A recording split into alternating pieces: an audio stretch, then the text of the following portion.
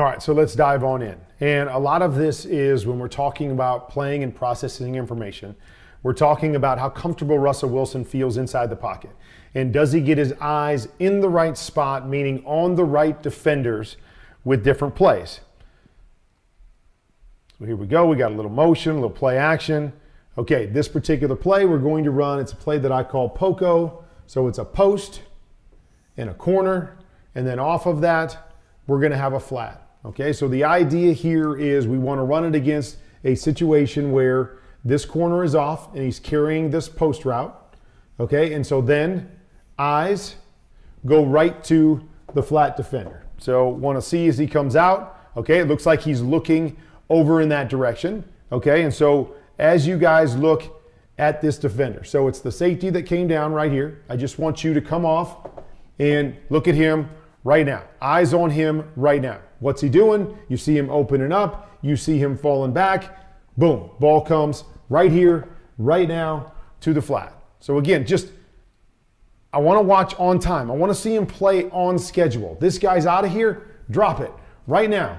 Instead, again, this stuff happens, but you see him drifting a little bit, taking some time, starting to scramble. Oh, there, I'm going to get to the flat. So it doesn't seem like a big deal, but to me it's a big deal because if you get your eyes in the right spot, you can play the game faster. You can decipher things based on what the defense does, and that's the most important thing when you're playing and processing information within this kind of scheme is I want to know where to get my eyes and what I'm looking for right now. Okay, so nice job right here. We're going to run a little play that I call popcorn. So it's a flat, a pop, and a corner. Okay, that's the popcorn. All right, we're going to come out here with a play fake. Come up here, we're going to block Max Crosby with the back. And so, again, comfort level in the pocket. Set up. Okay, just turn, make your play fake, set up. Okay, so again, just the uncomfortability of the fact that he's not turning and confident in what he's seeing. He's coming out and he's kind of fading and falling instead of just, hey, I'm trusting my guys to block. I'm coming out here. I know that I'm reading this flat defender. He goes flat. I hit the pop right behind it. Now, he gets it to the right guy. You know, he does the right thing here and makes the right read. Again, uncomfortable. As he's coming out of this, just doesn't look comfortable to me inside the pocket, which is something that I was hoping that I would see this year that was a little bit better. Okay, so again, little things here, little things. Being able to see things pre-snap. Understand big picture things pre-snap. Okay, so what they're going to do is they're going to drop this safety down here and going to play man-to-man coverage. You know, based on the press and the press, got a pretty good idea that they're going to play man-to-man coverage. So we're going to run double slants back here, okay, which is a good play against man-to-man coverage. I have no problem with the decision to throw a double slant because it can be really good against man-to-man coverage. All I'm saying is that for me, I want to make the easiest throw. I want to see the big picture. So big picture, Marcus Peters down here playing off coverage.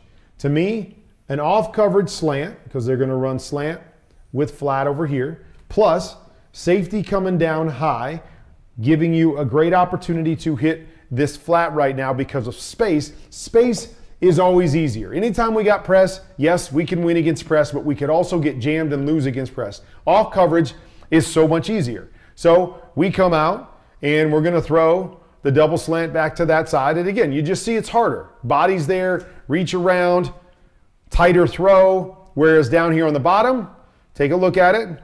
Boom, easy, easier. Whichever one you want to go to, right? You could take this one right here. He turns the corner, great shot to get the first down, and we've got space in between these two guys.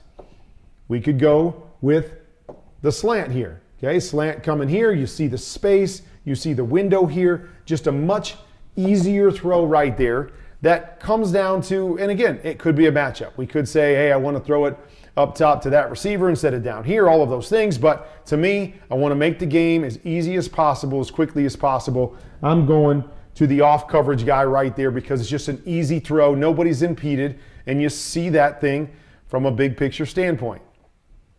Okay, one thing that I thought Coach Payton did really well in this game, and you saw some of it, and this is what helps a quarterback as he's learning how to process information and get his eyes in the right spot, is we want to come with what we call more pure progression type plays. So we've got this post corner route again, kind of the poco. And then from there, we're going to run a shallow, and we're going to run an in, and then we're going to put the back over here. And what that does is it helps us to go 1. If you don't have that, come down to here 2 because it's coming right into your eyes. Then we have 3 coming into your vision again, and you're working straight across the field. Now there's limitations, I believe, with pure progression, but it helps those guys that aren't quite as seasoned at reading things, getting their eyes in the right spot. It helps them to just kind of play through the field. Nice throw right here. Number 1 comes open, works out really, really well, but that was something that I noticed with some of the plays that were more pure progression, not what we would call full field, where you have to choose a side or the other. And again, uncomfortability.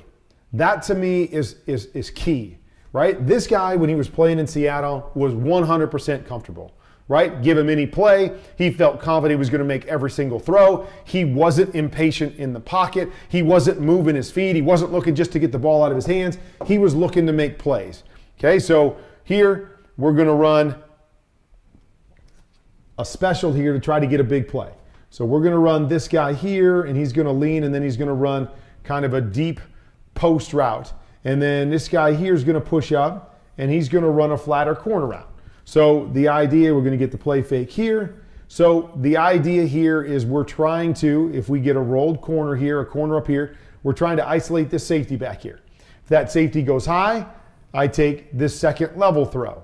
If that safety jumps to this side and jumps the corner, I'm trying to take the shot up over the top of it. All right, so you guys tell me off the play fake, okay? Right here, okay? We get the safety to turn this way, so I get it. We're not taking that one. We're taking this one.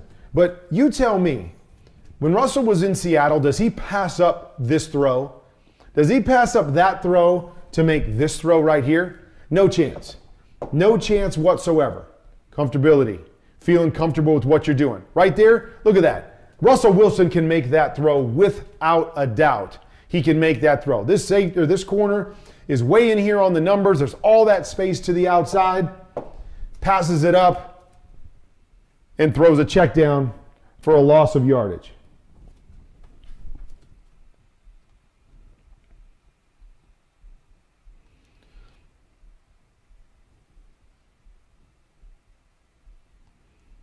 Okay, so just kind of working through things.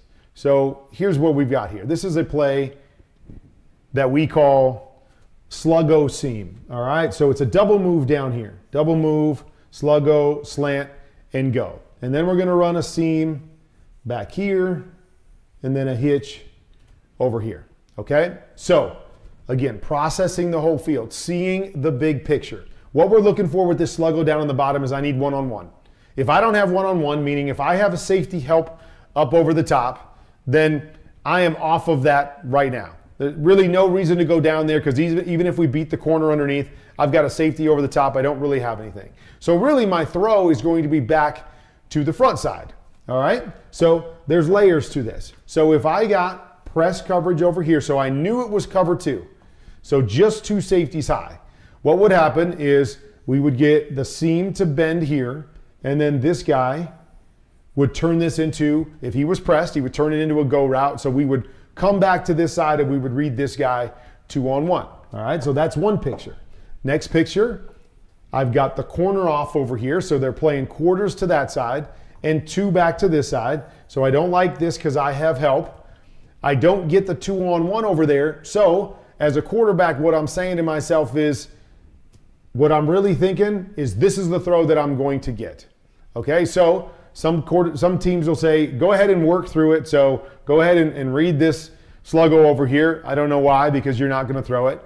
Or come back and see if you can get the seam there and beat the safety. Again, to me, why? We're really swimming upstream. We're trying to force something. Or you could come out and say, I'm seeing the big picture.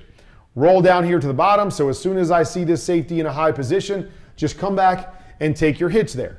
Even if you work through this, okay, we're off of that really quickly. When we see that guy gone, I'm going to peek this safety here. Don't have it. Recover out there. Okay, so again, you see Russell here. He's looking at the double move. Boom, now I'm back to the check down.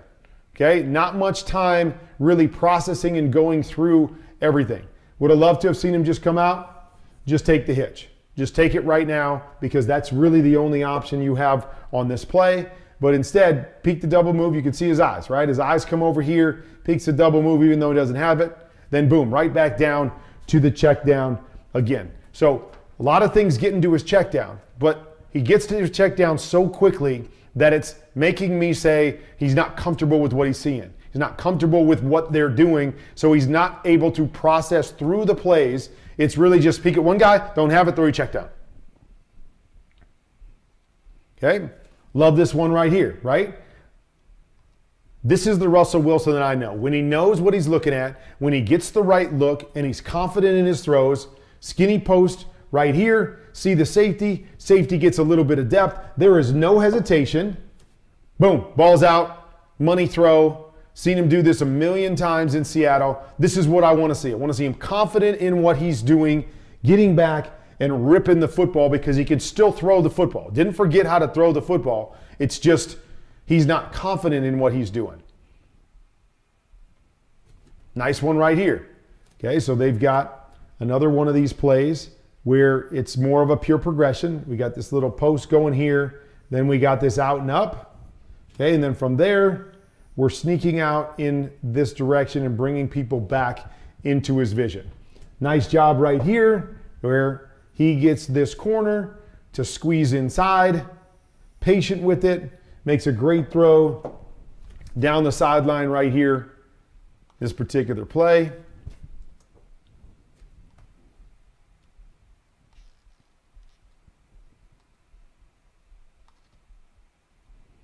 There it is, get him to turn inside, nice throw up and over.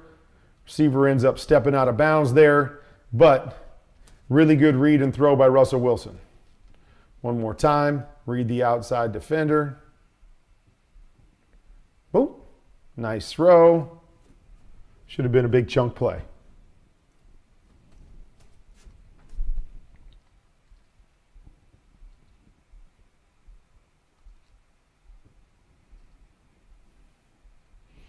Okay, again, uncomfortable. Uncomfortable in the pocket. Now, I'm going to fake a toss here, and, you know, to his defense, they're going to bring pressure right here. Now, the guys up front do a great job of protecting it. They're going to run a little shake 7 route here. That's what they're trying to get off of the toss. Okay, so we could get the toss here. Fake toss, set up. Look how wide open that is. Right? Tell me Russell Wilson can't make this throw. Boom. Come back. There it is. Like, he's got this guy down. He's got all this space right here. Just set up, right? Uncomfortable. Pressure comes. Good job picking up the pressure. Slide up in the pocket and make this throw. Attack down the field. Uncomfortable. Feet are already sideways. Seeing the pressure. Pressure is what he's focused on. His eyes drop down. He sees the pressure. He's not looking down the field. Get the check down out and get the ball out. Like, I mean, it's not even a chance to complete this. He throws it so quick that it's almost just like a throwaway when he's got an opportunity down the field with good protection back behind him. Okay, so we're going to have what we call 5 out. So we're going to release the back right now. So we've only got 5 guys protecting, 5 guys out. Okay, so protection, 1, 2, 3, 4. Down guys. I like the way they slide it. They're going to slide it backside to 5 because they've got 3 receivers out here. Tough for a defense to cover 3 receivers out the front side without giving them a quick throw. But this guy becomes my hot guy, or anybody strong side becomes my hot guy. So as a quarterback, that's what I need to see first. I need to see my hot guys. Okay, so right now, he does it. His eyes are looking over here. Want him to see it. I want him to recognize it. I want that to be the first piece of the puzzle. Now, he does a great job of feeling it and reacting and getting a positive play out of this. But I want him to see it. This is going to be part of the deal, is we've got 2 go routes over there. So that's not the most important thing right now. The most important thing is to see if I've got a pressure issue, a free hitter coming to this side. Got to peek it. Peek it first. Nice reaction, but peek it first and get the ball out. If he sees it, he's getting the ball out right now. This guy's got the ball, and he's able to come downhill and possibly pick up a gainer right here. Instead, we're a little bit late. Don't really gain anything on that play. Comfortable. Being comfortable with the plays, being comfortable with the protections, being comfortable with full field reads. It's not easy. Okay, so here we go again. Same thing. It's basically the same play we just saw. We're just going to run it again. So we're going to go here. We're going to go here. Bring the back on a swing, and then we've got the go routes to the backside. So once again, just watch Russell Wilson's eyes. Okay, his eyes. His feet.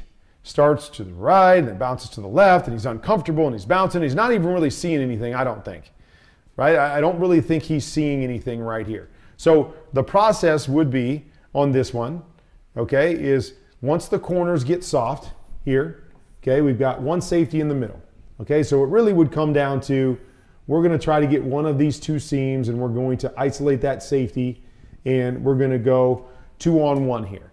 But whenever I decide what my safety's doing and which side he's going to, I'm looking for the carry of the defenders. Once I get a carry, stay in the pocket and just deliver to your back right here. Okay, so you see it. There's carry. Carry everywhere. Carry, everybody's deep. Okay, you're reading off the free safety. Get to your check down on time. Just kick it out here, wide open, big play. And again, I'm uncomfortable. I'm not sure what I'm seeing. I'm going to go buy some time. I'm going to go be Russell Wilson, and then I'm going to find a throw.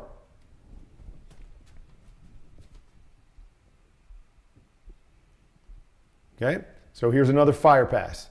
Okay, so remember that fire pass is slide down, bring the back to the edge. Usually when you have fire pass, you have a flat. It all starts with the flat right here. That's our first read. Let's see what else we got here.